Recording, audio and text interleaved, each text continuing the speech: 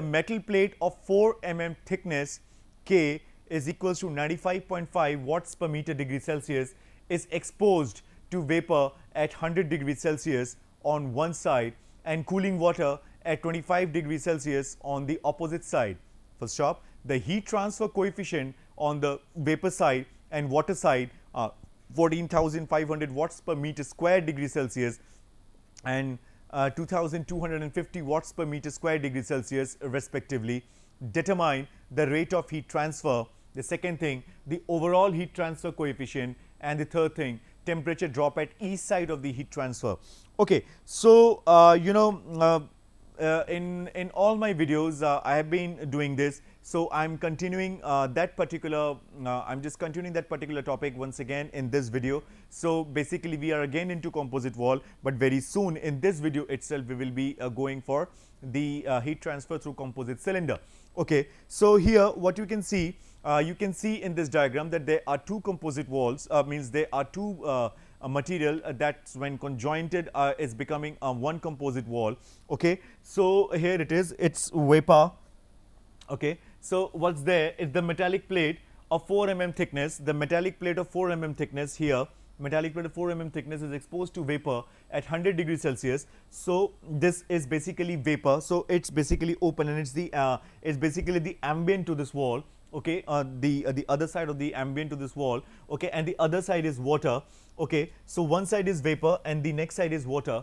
Okay, and the cooling water at 25 degrees Celsius on the opposite side. The heat transfer coefficients on the vapor side. Okay, the heat transfer coefficient, see, when you are looking at this particular unit, you should be aware whatever be the title of this means whatever be the name, like it could be like heat transfer coefficient, it could be like convective heat transfer coefficient, or it could be like anything. But if you see this particular unit means watts per meter square degree Celsius or watts per meter square Kelvin, then basically he is talking about H.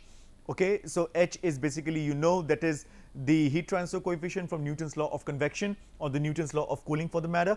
Okay, so this is vapor and this is water and this is metallic plate, so it is getting sandwiched between the vapor side and the water side, and you know how to make the thermal resistance, right? So to make the thermal resistance circuit, the analogous circuit of the thermal resistance in thermal circuit, you need to know that this is the HF, that is the vapor side resistance. So it will be R thermal convection of vapor side, then it will be of the material side, means the metal plate, and then the heat will encounter once again the convection thermal resistance of the water side. So the heat will first of all encounter the thermal resistance of vapor, then it will enter into the metallic plate, it will encounter the thermal resistance due to metallic plate, and once it comes out, it will actually encounter the thermal resistance or the convective resistance of water. So that is how it's being made. 100 degrees Celsius,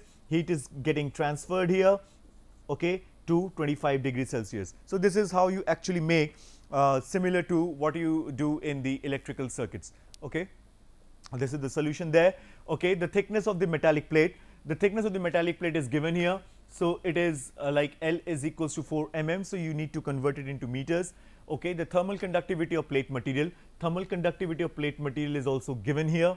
The temperature of vapor, hot fluid, the temperature of vapor is also given here. Okay, so it is 100 degrees Celsius.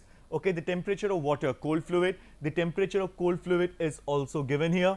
So you have almost everything. The heat transfer coefficients of the vapor side, when the heat first of all encounters, the first thing that comes in is the vapor side, and the vapor side has the heat transfer coefficient of this value. It's a good value because it's hot. Okay, and water side, and when the heat comes out of the metallic, when the heat encounters the when the heat comes out of the metallic body, it actually encounters the thermal convective resistance of the water, and the value of the thermal convective resistance of the water is 2250 watts per meter square degree Celsius. Okay, the rate of heat transfer per meter square, and you all know that this is, you all know from my previous videos that this is of the format of delta T by RTH. I have already told you several times that it can be written like this.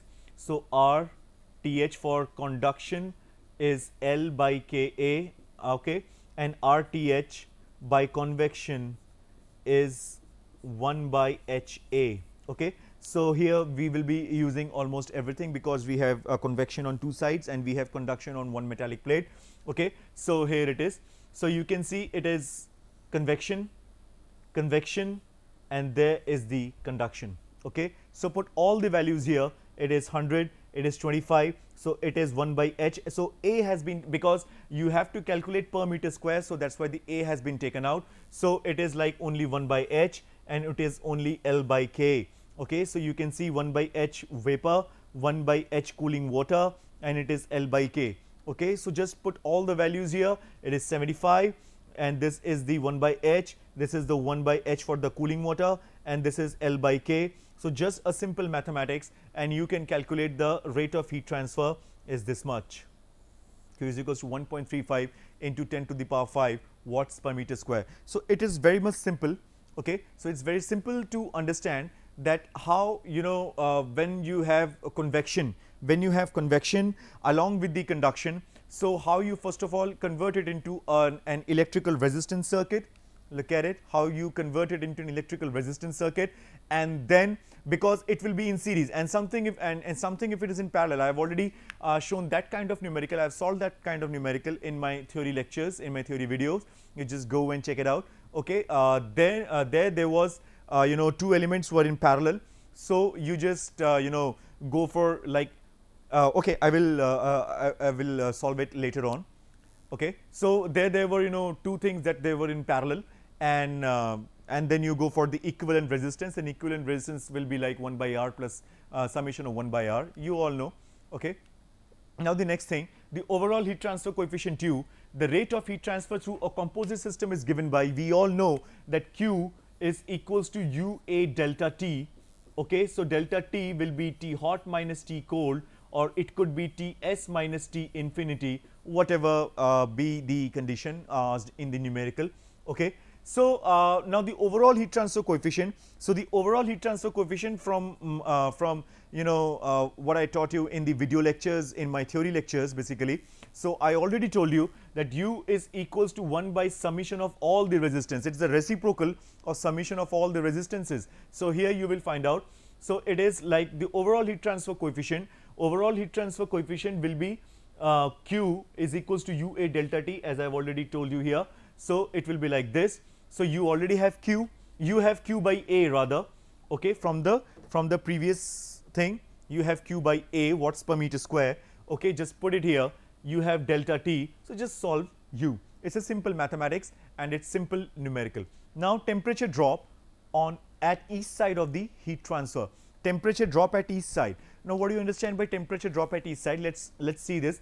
We know that Q is equals to QH is equals to Q of 1 to 2, okay, and QCF is equals to 1.35. So what he's talking about actually, I already mentioned it several times in my lectures that it's a steady state. Here also I have mentioned, see the Q that is entering here, it's a steady state, it won't change. So actually it will come in and it will go out with the same magnitude. You just have to take the intermediate heat the parameters so that you can adjust to get the same amount of heat, okay. I have told you in the in my previous lectures several times. So here also we are doing the same thing.